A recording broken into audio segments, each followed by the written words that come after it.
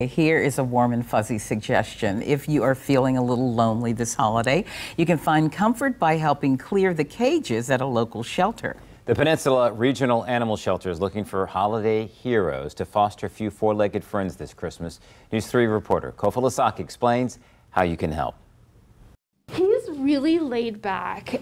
He's so just kind of nonchalant. Billy is looking for a little bit of love, and you just might be his perfect match. The cuddly cutie needs a home for the holidays, and so do around 200 other fur babies at the Peninsula Regional Animal Shelter. We're looking to find every animal a holiday hero foster home for Christmas.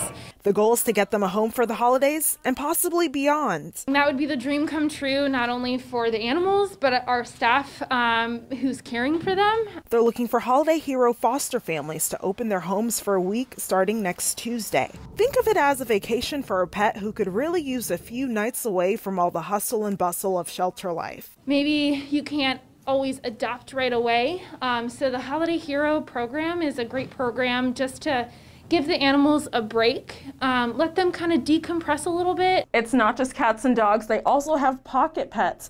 Benny the rabbit, he needs a home too. So you can apply online at peninsularegionalanimalshelter.com to find your perfect pet. We're pairing them based on the needs of that animal and the dynamics of that family.